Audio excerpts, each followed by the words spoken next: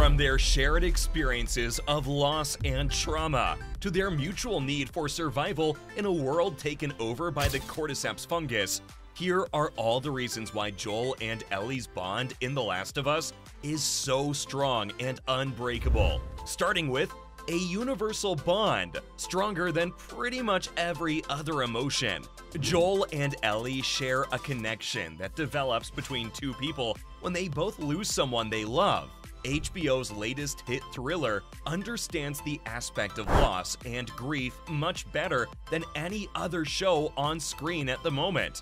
The core of the trauma-heavy story is the tragedy suffered by Joel and Ellie. Instead of making it a standard zombie horror show, HBO has decided to make The Last of Us feel more like an intimate, character-driven drama. And the best part about that drama is the father-daughter bond shared between the two main characters. Every character's death is a turning point and an important building block for the two's relationship. They come together over the feelings of grief, trauma, and heartache that they share due to their respective painful pasts. These feelings never really end up fading for the two characters, because the show keeps on introducing and then killing off characters that we grow fond of within the span of a few episodes. It's gut-wrenching. But instead of using it to further the narrative of the show, the writers use these deaths to slowly deepen the connection between Joel and Ellie. Their bond came into being very gradually, if I'm being honest. Don't we all remember how snippy and curt Ellie was in the first episode? It was in the beginning of that episode that we saw why Joel is as emotionally closed off as he is. The death of his daughter Sarah at the hands of a soldier following orders right after the cordyceps fungal infection outbreak left a gaping hole in his chest. He turned into a stony, hard-to-read mercenary who took on odd jobs to survive.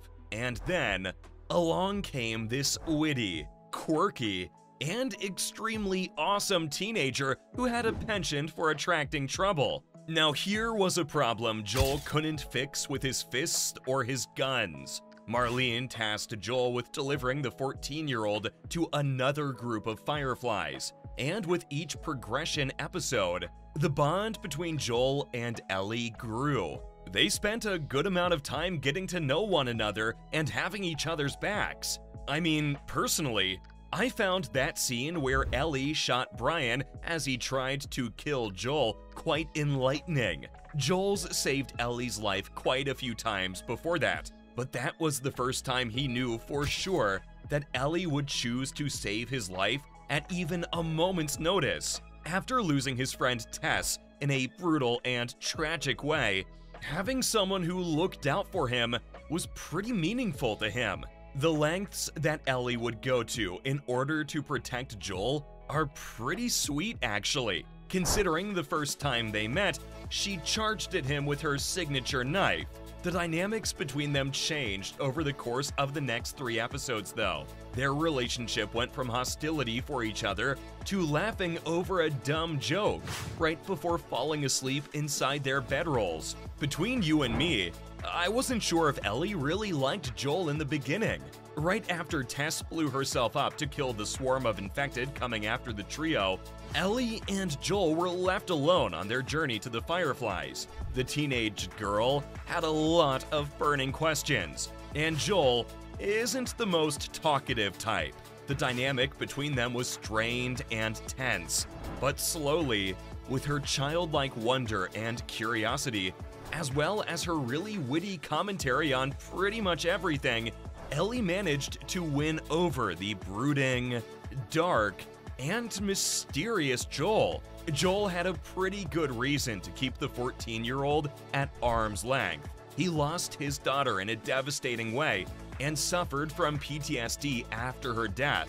It's pretty obvious to anyone watching the show that Joel is extremely terrified of opening up his heart. His poor 56-year-old heart just couldn't take another loss. At the end of the 3rd episode, we see Joel's emotional armor chip away. piece by piece. After hiking up for hours to Frank and Bill's place and finding the beloved couple dead, he took their car and helped Ellie put on her seatbelt. The two share a cute bonding moment, which is the first of many more to come.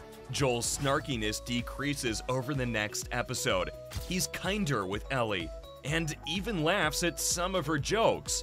Her confident and cheerful nature is way too endearing for him to resist. Their bonding mainly takes place in this episode, as Ellie reads Joel a few puns from a joke book and finds an adult magazine in the back of the car. The Merc's paternal instincts come flooding back as he realizes he's begun to genuinely care about the quirky teenager.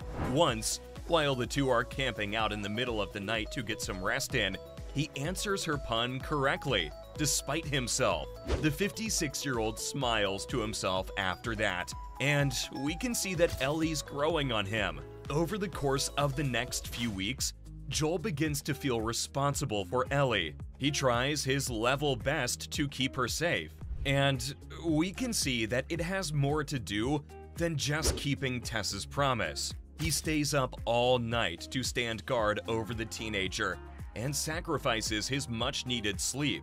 In this post-apocalyptic world, it seems like the two only have one another to keep company. With each passing day, Joel seems to see the likeness between Sarah and Ellie. He doesn't want to fail one more person depending on him, and so he goes above and beyond to try to get Ellie to the Fireflies. We see their bond develop in a very wholesome way. In the second episode, Joel stays up and keeps his gun pointed at Ellie as she sleeps, ready to shoot her at the first sign of her being infected. Just a mere 2 episodes later, he stays up all night with his back to her to protect her. This shows just how much she's grown on him. These two did not trust each other at the beginning of the series. He didn't even trust her not to turn into one of the infected, and he never let her have a gun in their early days either. Slowly, though, we see a marked improvement in their relationship, and in one episode, Joel even teaches Ellie how to use a gun. I mean, come on. That's the post-apocalyptic world version of teaching your kid how to drive a car. It was pretty wholesome, not gonna lie. The reason the two are able to bond as the times go by is that they're actually kind of similar. If you think about it, he makes sure to hide his emotions so well that Ellie thought for a long time that he was mad at her for being the cause of Tess's death.